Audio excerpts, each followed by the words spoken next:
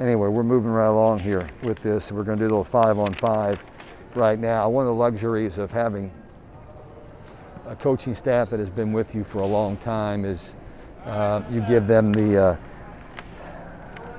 responsibility to run a lot of different things. And my brother John is one of the best trainers in the entire country, as far as I'm concerned.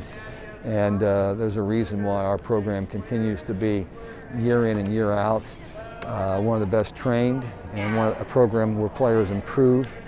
And the biggest reason for that is John and the job that he does and the relationship that he builds with our players. So having a big-time trainer in your gym is really important. I mean, early on, I was hands-on and involved in every aspect of training, but as time has evolved, I have given more of that responsibility and ownership to other coaches, because they've proven that they can do it, and it's provided me the opportunity to focus on the other aspects: relationships, communication, leadership, motivation during the practice time.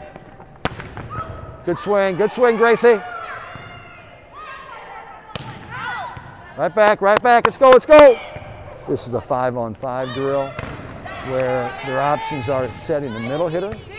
It's not the typical 5-on-5 that you might see in a king of the court situation, but instead you have to either set the middle or you have to set the back court. There they set the A set to J. She tipped it over the net, and but you really only have 2 offensive players.